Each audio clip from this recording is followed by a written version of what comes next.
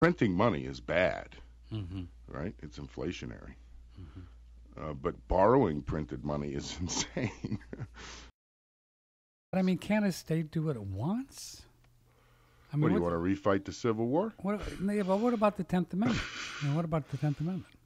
Yeah. Yeah. What about it? Okay. Are you referring to the list of suggestions again? Is Oh yeah. So is that what are you saying that Colorado is on the plastic too? Yes, they are. The state of Colorado, you bet. Oh my I goodness. was watching a special Wait a yesterday. minute. Colorado's on the plastic too, and not on the organic Yes, cotton couch. the state of Colorado is definitely on Oh, that's plastic. right. It's the state of Colorado rather than Colorado. Colorado, yes. Oh, yeah. Why did I forget that? Yeah, folks, if you look, I don't even know if I want to tell you this, but I'm going to go. If you look at your thing for your mortgage, right? Your mortgage papers, they'll say the state of Texas, which And is in not this state. in this state, which is not Texas, right? No. Tell them the it's- difference, Andrew. Well, it's the corporate entity that is of Texas, so it's the state of Texas. It's kind of like a cloud. It's like a cloud. Yes, it is. It's just It's like better than my plastic, Patrick. it's just like a cloud. It's a cloud thing up in the air. It's called the state of Texas, That's right. and it's not Texas. That is And right. why do they do that? So that they can create a corporate entity that doesn't have to follow the rules of common law. Really, those rascals. So is that why one cannot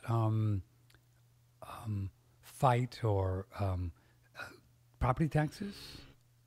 Is that the Well, main reason? It would depend who you're going after. Obviously, if you're going to file an appeal for the state of Texas, well, yeah, you're not going to have much success. Yeah. And recently Isn't that interesting? it is interesting. Really? Recently, there was a case in 1967, and this was before that, ultimate merger of law and equity. Mm-hmm. And you could look it up, Loving v. Virginia, right? And it's one of those civil rights cases which invalidate laws that prohibit interracial marriage. Okay. But it is Loving v. Virginia. Loving v. Virginia. Yeah, Okay. not the state of Virginia. Virginia. And it's because this is the 50th anniversary of that decision, I Oh, believe. okay. Yeah, it is. Yeah, Yeah. I think 67. Right. So anyway, this was a case that of organic law dealing with Virginia, the real organic thing. state, The the real- real thing, Not the state and of Virginia. not the state of, but Virginia tried to say that, oh no, this black man and this white woman, or vice versa, Yeah. can't get married. Okay. The marriage doesn't exist. Yeah. And it was on the organic couch that they said this, right? No plastic, right on the cotton. Oh. And so the Supreme Court said, oh, yeah? Well, you're out. That obviously you state cannot do something like that unless they're on the plastic. Then they can do. Unless they're the state of Virginia. That's right. The state of Virginia can do all sorts of things. So were these attorneys so brain dead they didn't get that? It was too early, Patrick. What do you It mean? was very early in the process, that. When all this stuff started Yeah, happening. moving yeah. into commercial code, UCC becoming the law of the land, and this was a holdover case for years. Wow. It made its way up to the Supreme Court. It didn't start there in 1967. It ended there in 67, and so you got a bunch. You got a bunch. So look into jurisdiction and law. Here in my city, borough of Hawthorne, the borough of Hawthorne, New Jersey, a subdivision of the state of New Jersey, and which is also a subdivision of the county of Passaic. Oh yeah, that's right. Not even Passaic, but Yeah, Passaic, not the Passaic county County, of- but the county of Passaic. county And so the county of Passaic decides that we've got a park in this town that was designed by Frederick Law Olmsted, the Olmsted brothers, and built. Yeah. Same guys that did Central Park. Uh-huh. Big, beautiful Goffle Brook Park, man. It's a historical, beautiful park. Yeah. And they decide that they're going to put a turf field, artificial turf, for the soccer players. sure. And the council and the mayor go wild. Man, I can't believe you're going to do You're not that. gonna do plastic grass in our place. Yeah, right? exactly, in our pretty park. Well, the county of had jurisdiction, and this borough of said, no, we don't want it. Well, guess who's got to sue the county of? And it's all a jurisdictional question. Now, the general thought would be, hey, wait a minute, this park's in Hawthorne.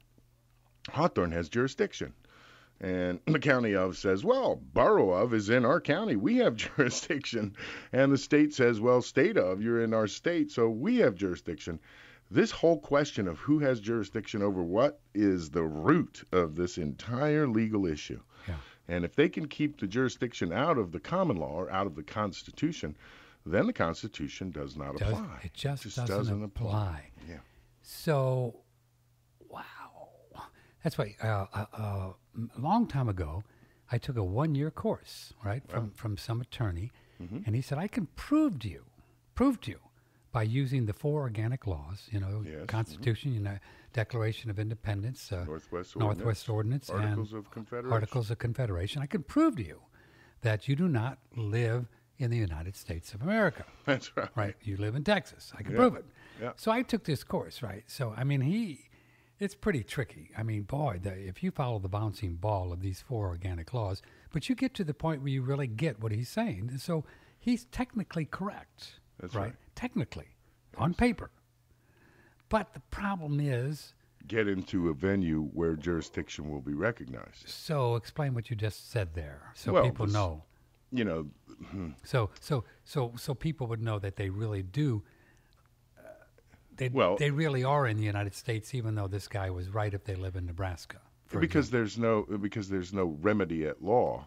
You have to work your way through administrative law before you can get to real common law. So by the time a case makes it to the Supreme Court, it's had to run through the gauntlet, if you will. But could you if you had the money, could you take something through there? If you had the money. But the Supreme Court would never rule because the whole game would be up.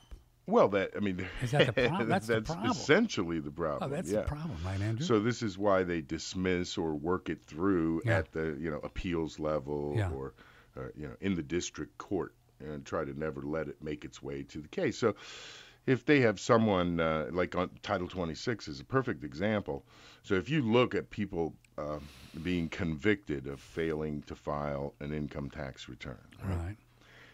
What you'll find is a bunch of people who have pled guilty to failing to file an income tax return. If that case were to make it all the way to the Supreme Court would have to strike it down as unconstitutional. So the IRS is quick to say, oh, we've got you on this and this and this and this. Plead guilty to 1 count of failing to file a tax return. And then they can point to these line of cases in 26 and say, look, it's well-established case law. This person's guilty of failing to file a tax return. So just another example, the AMA, right? The American Medical Association works hand in hand with the FDA. Oh, yes. The Food and Drug Administration. And while a doctor might be doing something that's well within his purview, well within his rights, he's convicted of things like... Because he's in the corporation. He's in that corporation seeking justice. And until he gets to a venue of ultimate jurisdiction, like the Supreme Court of the U.S., then he or she is not really going to have a constitution to stand on. Wow. They have administrative law. Why would let's go back to the Constitution to say that somebody took it all the way up in the jurisdiction thing, like the course I took. Well, I have one. Okay. Here you go. Okay. No state shall make anything but gold and silver coin. Let's run that one up the flagpole. Oh, wouldn't that be fun? Oh, my God. Yeah. How much money would that take? Whew. Well, it would take untold amounts of money. Like they would fight it every step of the way. $2 million, probably. Millions of dollars. Just to take it to the Supreme Court, right? I encountered a very Let's do that someday. Yeah, right. Wouldn't you like to do it? Yeah. Would it be a trip? Yeah, no, it's been suggested to me before, and especially when I brought up, give me a lawyer. Okay, lawyer, I hold up a silver certificate. Yeah. And it says right on it, this certifies that there is on deposit in the Treasury of the United States $1 in silver payable to the bearer on demand. Mm-hmm. Silver certificate, it's dated, it's signed. This is a contract. Yes? Yes. It's a contract. It's a silver certificate, a warehouse receipt. But if I go to any Federal Reserve Bank, as it says right on it, and say, give me my dollar in silver. Yeah, good luck with that. Yeah, it's not going to happen. Now, the Constitution is very specific. No state shall make anything but gold and silver coin a tender in payment of debt. So they start issuing certificates for coin, And then they eliminate the certificate altogether and move us all into commercial law and start giving us Federal Reserve notes. Now, my argument is, and I'm not a lawyer, I have to emphasize this again, that in 1934, Franklin Roosevelt caused the corporate bankruptcy of the United States and suspended specie payment. What does that mean? It means specie payment means, here is my silver certificate, give me my silver dollar. Here is my $20 gold certificate, give me my $20 gold piece. So it's exchangeable. Specie payment, yes. Specie payment. Specie payment, yeah. Okay, I got a specie, I want my payment. No, I got my payment, I want my specie. Sorry, I got to have backwards. Yeah, here's my chit, my certificate. My certificate. Here, I'm handing it to you, give me my specie. Show me the money. And throughout monetary history in the United States, individual commercial banks have suspended specie payment. So that's what the bank run closing thing is all about, right? People show up at their local Bank of Dripping Springs, right, back when it was legal to have the Bank of Dripping Springs unaffiliated with the Federal Reserve, and say, okay, here's my Bank of Dripping Springs banknote for $1. Give me my dollar. And a solvent bank takes their silver dollar, puts it on the counter, takes their certificate, marks it off the books, destroys it, or pays it out again, whichever their charter calls for.